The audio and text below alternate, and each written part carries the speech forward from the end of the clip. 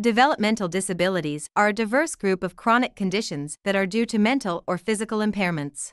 These disabilities manifest before adulthood, typically before the age of 22, and are likely to be lifelong.